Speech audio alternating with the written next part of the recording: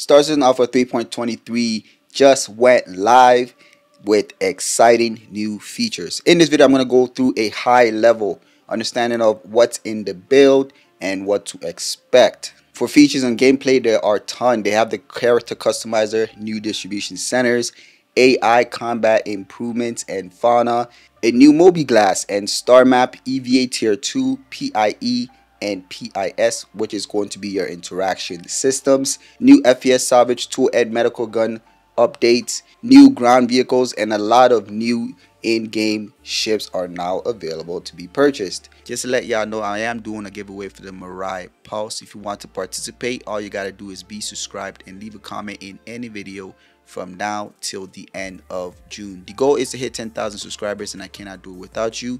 Let's move on. They also did replication layer and server recovery with Vulkan and image upscaling.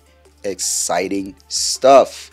In terms of combat, they added new master modes. A lot of changes has been done, and I did do a dedicated video for this, which you'll find the link in the description of this video. You can check it out after, where I take you through the basics of master mode. So make sure to check that out after this. They also did an overhaul on combating. They have new scopes, new sights, updates to attachments. They made some updates to FPS keybinds. FPS combat itself has also been updated. Exciting new weapon balance changes has also been done. They also did a lot of changes to Arena Commander, where they're adding custom lobbies, experimental modes, including engineering gameplay, which you get an early look with those as well. They've added new maps for Arena Commander, some new balances and achievements that you can also have access to. They also have a ton of bug fixes and technical updates.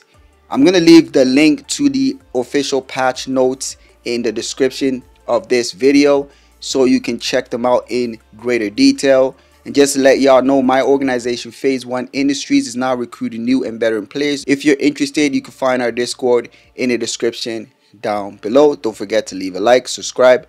I'll catch you guys on the next one.